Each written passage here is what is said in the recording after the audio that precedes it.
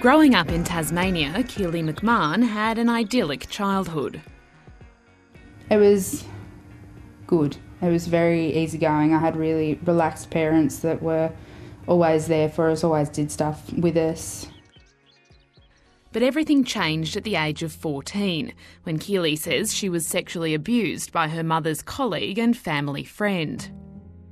I knew his position in the community. I knew that he was a well-known man that everybody knew and loved, and that he was just really well respected.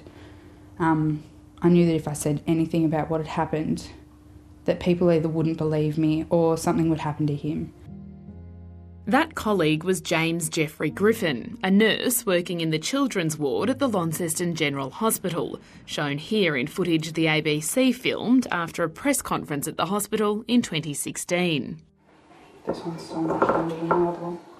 After another victim came forward in 2019, Keely told her mum and the police about her abuse. Within months, 3 more women had made allegations of child sexual abuse by Griffin. That's when it kind of all started to sink in that something wasn't quite right and that there were so many other people that had been hurt by him. Tasmanian police have now admitted they first received concerns about Griffin as early as 2009. More reports followed in 2011, 2013 and 2015, including a referral from the Australian Federal Police. But it wasn't until 2019 that Griffin was formally charged.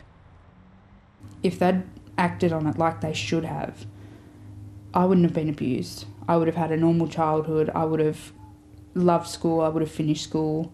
I would have gotten through and been able to do something with my life.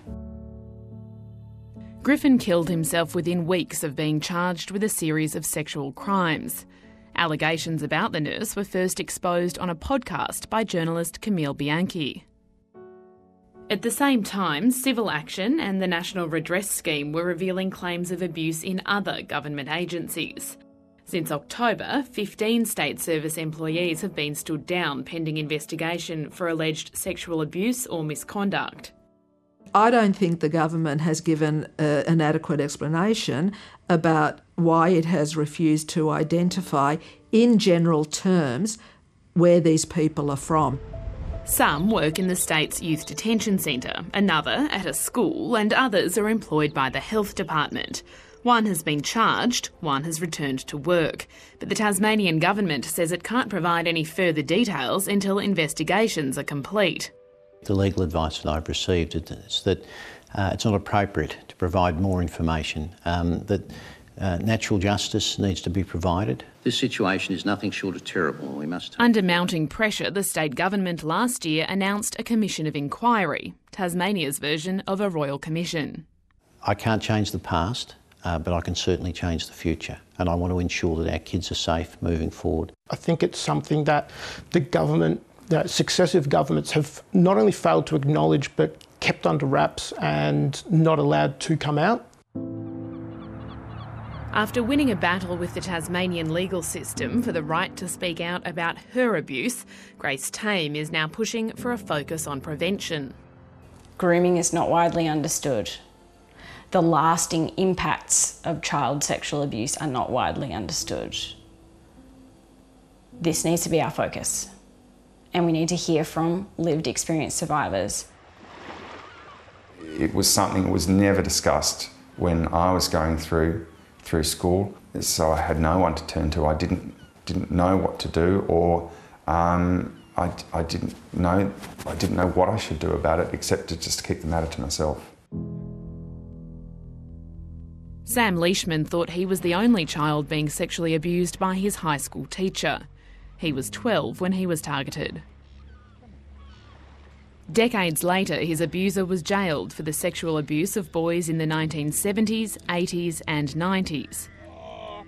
To know that there were other kids, and plus there were sort of gaps in this person's history that still haven't been filled in. It was quite confronting and upsetting to learn about that. Documents from the Department of Education show concerns and complaints were raised about Sam's abuser, Darryl George Harrington, and he was moved from school to school. After seeking answers through right to information laws, Sam Leishman was told his abuser would need to give permission for some information to be released. I was pretty dumbfounded by it. I just felt totally stymied by the process. Melbourne lawyer Angela Cedrinas is in the process of formulating a class action for at least 80 complainants who claim abuse at Tasmania's youth detention facility. She's found it difficult to get information from government departments. We don't want another inquiry which hands down a report at the end where everyone rides off into the sunset and nothing changes. For those forced to live in the shadow of childhood sexual abuse, the Commission offers the chance to make their voices heard. Until things have changed, I'm not going to be silenced, and I know there's a lot of other victims that are not going to stay silent if things aren't changed. And if either of the two previous stories have raised any issues for you, there's help available at Lifeline on 13 11 14 or Beyond Blue on 1300 22 46 36. Hi, I'm Lee Sales. Thanks for watching this story. If you'd like to watch more of 730's stories, they are on the left of your screen. And tap on the button below to subscribe and get the latest from ABC News.